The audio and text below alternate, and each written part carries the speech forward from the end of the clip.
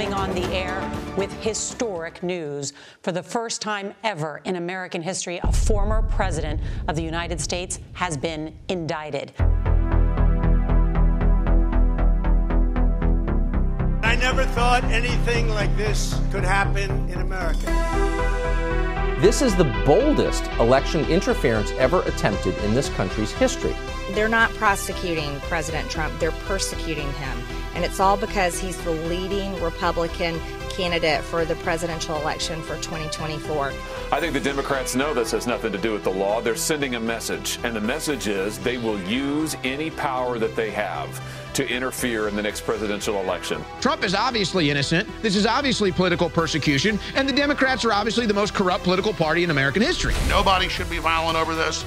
I'm really concerned they could stage a false flag, a provocateur, something. They really primed the media that Republicans are going to be violent. That's the last thing we need. We're not Antifa. We're not the left.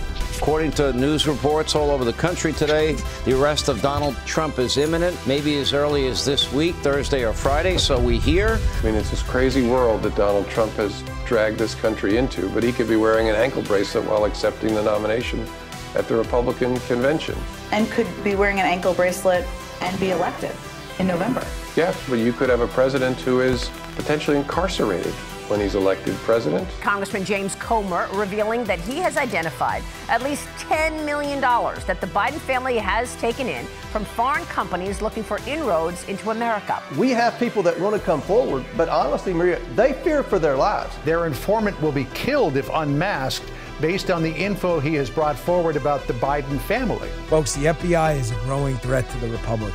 We all know it's time to fire this rogue government that's hijacked our country.